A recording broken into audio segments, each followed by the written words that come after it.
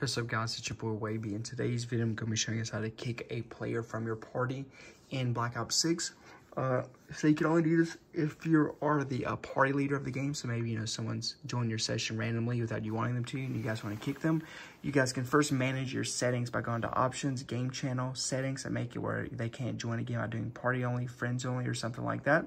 But how you kick a player is if you press options and go to channel, you should see your current channel, that people that are in your party with on this screen right here. And then you would just go to the person's name that you guys want to click X, and you guys will just say like kick from party or something like that, or remove from party. So yeah, you can do this if you're the leader of the party. You guys can kick them out. And again, you can change your settings here so like random people can't join your lobby, such as you can make it where it's friends only or invite only, or something like that, or party privacy. Here's where you guys can change it to.